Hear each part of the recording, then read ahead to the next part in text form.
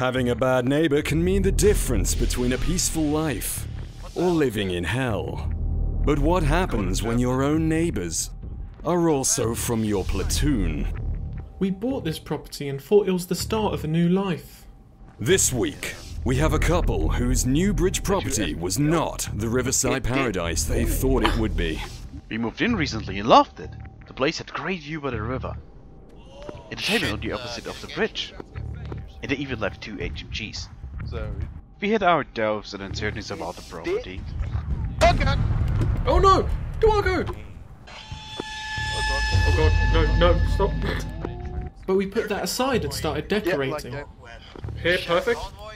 Yeah, like that. Get up into positions, boys. That look good? Like this, maybe? Then we found out who the neighbours were. Soon after they move in, they get an unwelcome surprise. I will call my cousins and they will kill you. They must have got bored from not having anyone to shoot. They started threatening us. They even said they were gonna kill me. I will kill you. I will kill you. I will steal your mother. What happens when a heavy anti-tank squad move into an area and have no enemy contacts? They turn on the neighbours. They started playing their instruments in the middle of the night. Rammers, I'll call the council and complain, alright? If you don't stop the noise. Ben is the infantry over there.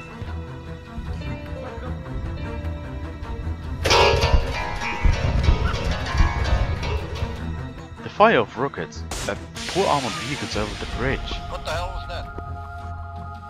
Let's call it Jeff.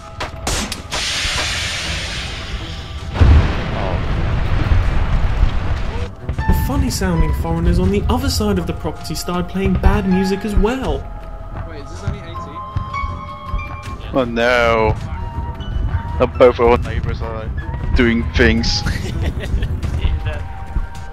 No, why did it? With tensions high, can MrDemonic and his squad buddy Diwako ever hope to live peacefully? Yeah, I was scared to leave my own home. I was honestly scared for my life. Find out on Shocking Squaddies next door. Who can you trust, if not your squad mates?